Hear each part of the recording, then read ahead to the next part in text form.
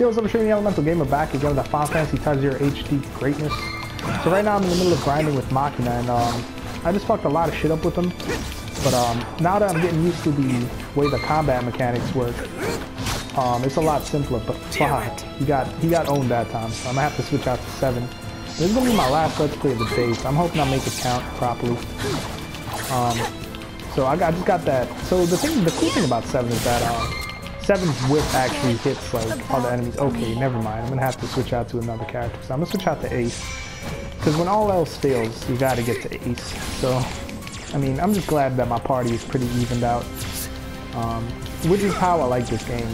The party placement in this game, it counts for a lot.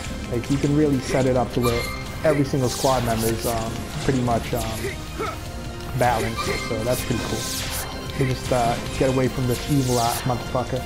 Oh my goodness, motherfucking evil eye just shooting at me all day. What the fuck? So I keep forgetting about Ace, but Ace is like the best all-around character. He's like the main guy or something. Not to mention, he's also long range, and most of the long range characters are like the best to use, especially King. I don't know too much about the other chick. Forgot her name with the. But, you know, as far as the gun mages are concerned, like, those are only good against elemental enemies, I guess. I don't know, but all my team seems pretty much even. Just a few more guys need leveling up. So I'm gonna switch out to Machina again. Or, you know what, I'm gonna switch out to, since this is my last Let's Play of the day, I think I'm gonna switch out to Cater. 7. I was praising 7 last time, so I'm gonna switch out to Cater for now. I'm gonna head to the promotion screen, see if I can level anyone up here. So 7 can't learn shit, Deuce can't learn shit, Ace can't learn shit, 8 can't learn shit. Who else we got? Machina can't learn. Wait, Machina can learn something. He can learn Awakening, Power Up. So I'm gonna use that. And we got Jack over here. Jack can't learn shit. We got King. King can't learn shit. So all that is cool. I'm gonna head to the Alto Crysterium. See if I can level up any spells here. No spells can level up. Nope. No spells. Nope. No spells. Nope. No spells. Nope. No spells. Nope. No spells. Oh yes, I can.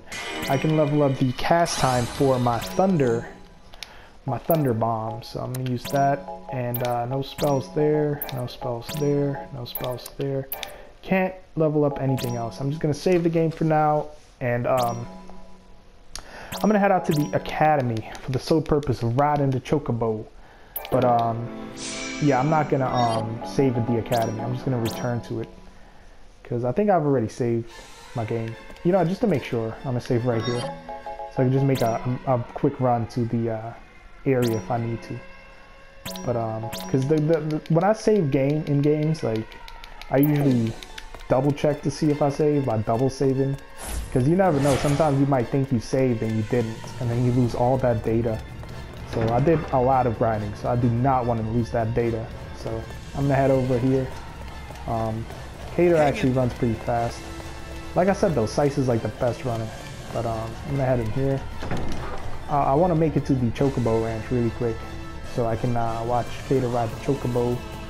But okay, so I can access the Great Portal, head over to the Chocobo Ranch, and I'm gonna talk to the guy over there and ride the Chocobo, that part. But yeah, that being said, I'm glad I saved it. I don't know what that fucking tower is, that big ass ominous tower is, but let me talk to my son. What's his name? Tsubasa. Let me ride that Chocobo, Tsubasa. There we go. Cater rides the Chocobo. So yeah, that's all I needed to see. Anyways, y'all, until my next series of Let's Play, bye-bye.